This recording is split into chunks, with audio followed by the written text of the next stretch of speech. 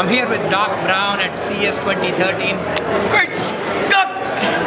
We're going to do a quick demo of Almond Plus, our 802.11ac gigabit router. 1.17 gigabit! Great Scott!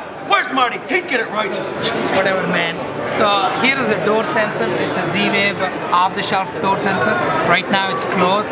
We're going to open that. So there's a notification on the router, and then there's a notification on the phone as well.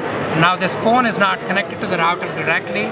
This is connected to the cloud through a separate Wi-Fi network, and the router is connected to the internet using a 3G dongle. And we're going to close this. There's going to be another notification, and the second thing we're going to show is a light switch. So we're using this Z-Wave switch to connect this lamp, and it's already paired with Almond Plus.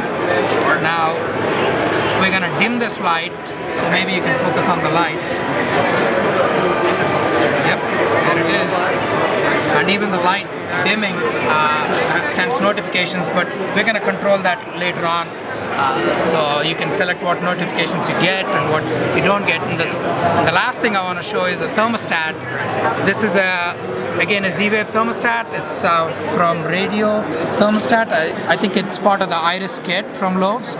So right now the room temperature is 75 and it's already synced. So 75 on the router and the thermostat, and the target temperature is 78. So we're going to change the target temperature